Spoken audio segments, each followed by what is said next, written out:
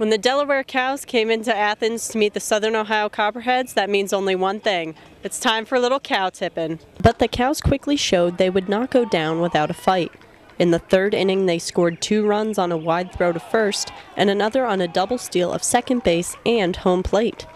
It looked bleak for the Copperheads, down by 5, but the team knew they could not give up. It was just, don't stop believing, just like the Journey song, chip away little by little. Pitchers are going to keep us in there, and they did a great job.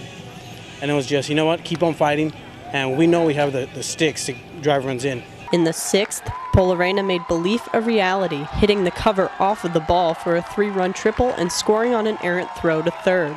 Just stepping into the box, trying to get a good swing on the ball, trying to drive in 1 or 2 runs, and it turned out I got a real good swing on the ball and got myself home also.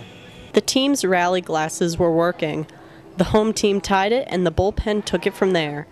5 relievers combined for 6 1/3 innings pitched, 3 hits, and no runs.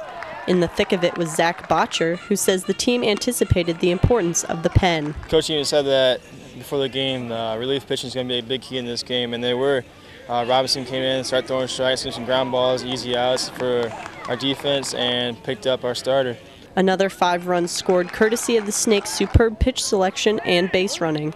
Seth Strike, Ryan Jones, and Wes O'Neill had 9 of the 13 hits to help secure the 12-2 win and bring the Copperheads' record to 2-1. And after a second consecutive 12-run performance, the Copperheads' bats are just as hot as the summer heat. Reporting for Southern Ohio Copperheads, I'm Maddie Kuhn.